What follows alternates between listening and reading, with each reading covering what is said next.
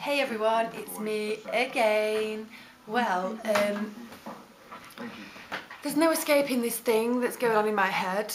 The old broody feeling.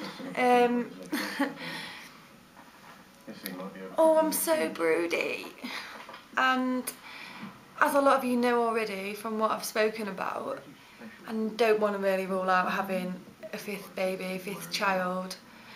And just recently, I've been like, oh, how can I explain it? It's like my heart is just, I don't know. I'm just broody, I guess. I'm just like a normal person. But when I speak to, well, I can't speak to family about it. I can speak to friends about it, but a lot of people say to me, you must be mad. I don't see it as being mad. I'm just a maternal person, I suppose. Not mad, but maternal is the phrase that I'd use.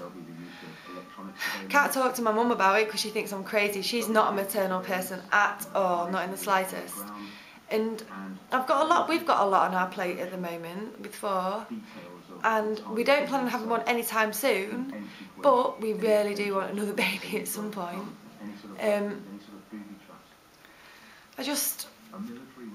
I don't know, I hate the thought of having no other children, watching them grow up and watching them learn and grow and thrive, and it's not something that I don't ever want to experience again, especially giving birth.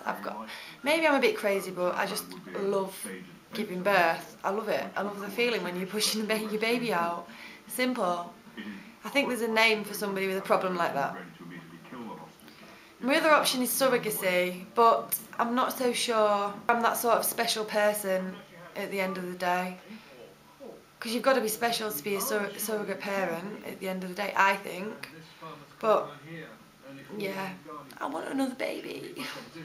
And if I didn't have this coil fitted, then I would probably stop taking my pill by now. But because I've got a coil fitted, it means I've got to go to the doctors, have to explain to my nurse why I want it out, and then I'll get the questions of, will you cope if you have another baby? And I just don't see why I should have to explain myself to people. If I can cope with 4, I cope with 2 on my own, then one more, The only thing that concerns me is that the others will be missing out, and I'll be missing out on helping them with things. But, that's your job as a parent. You don't let them miss out. You throw your all into it and you do it.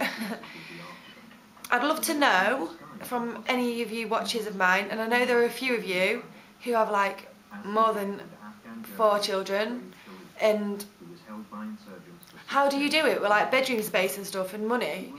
Money is a bit of a personal question, so I'll wipe that one out.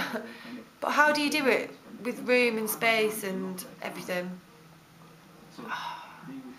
I wish people would just stop getting pregnant so that I'm just not broody at all, because it is contagious.